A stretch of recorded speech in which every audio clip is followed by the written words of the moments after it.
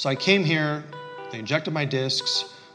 Maybe a month later, I started noticing like everything felt lighter in my neck and I felt better. And so I looked at coming back again to seeing what else could be done.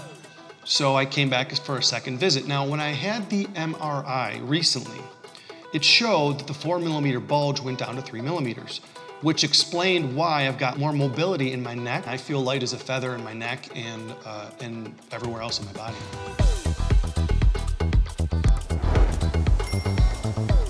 I trained in martial arts for 20 years, and I like to, at this point, I like to kickbox. I like to hit a bag, not really fighting, but more or less just punching a bag for about an hour, a couple times a week.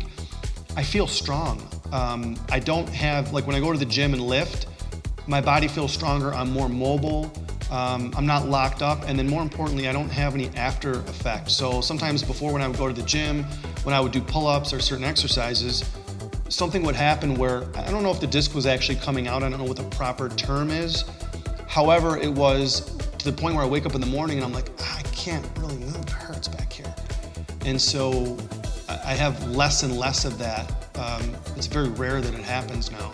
This time they did both of my shoulders, they did my wrist, they did my lower lumbar, and they went in one more time and did 5 of the discs again, with 10 million cells in each disc, and then they did the facet joint in my neck, which tends to get locked up on me, and as well as the shoulder to reduce the fasciitis, because again, it's super tight in here.